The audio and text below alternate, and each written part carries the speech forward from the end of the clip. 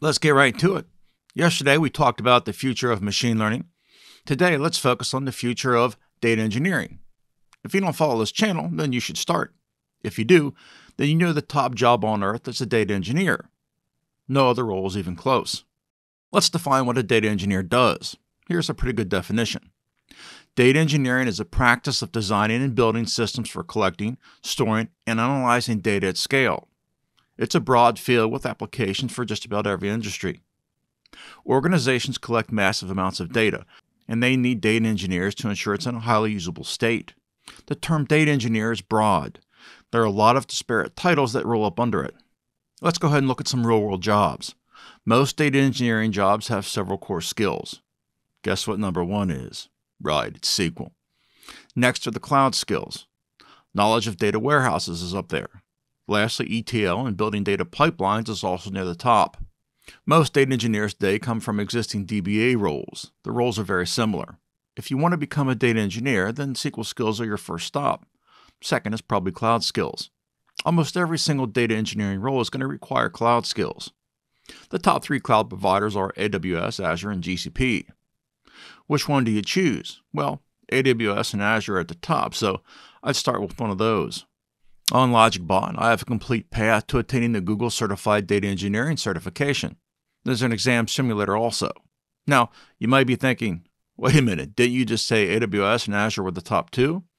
I did. However, the top platform for machine learning engineers is GCP, or the Google's Cloud Platform. They have BigQuery and AutoML tables, two of the best tools for building structured data models that exist. All right, let's take a look at another role. On this role, they want SQL, AWS, and Python. So you're going to need to know a scripting language, and Python's probably number one. Recall that I said there are a ton of disparate niches rolled up under the data engineer. Well, here's another one. You could become a data engineer and focus solely on data warehouses. A very popular data warehouse right now is called Snowflake. It works with the big three cloud providers, and again, they are Azure, AWS, and GCP. You could be a data engineer and you can only focus on Snowflake. This is another great niche. There are lots of high-paying jobs here, and there are very few people who have worked with it, or even know what it is. Now, it does require you to know SQL, a cloud platform like AWS and Snowflake, of course. The future of data engineering is beyond what we can imagine.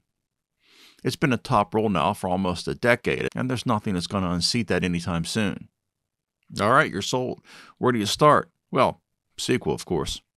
Now, like any top-tier role, there aren't that many entry-level data engineering roles out there. That means the best entry-level role is still probably the data analyst.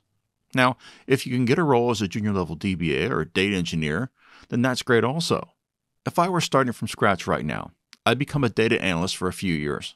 I'd learn Snowflake while I was working as a data analyst, and then I'd get Snowflake certified, and I'd become a Snowflake data engineer. You'll need to do some research on your own, based on these real-world jobs I've shown you, and then build a path to reaching your goal. Now, don't forget to like and subscribe. Thanks for watching and have a great day.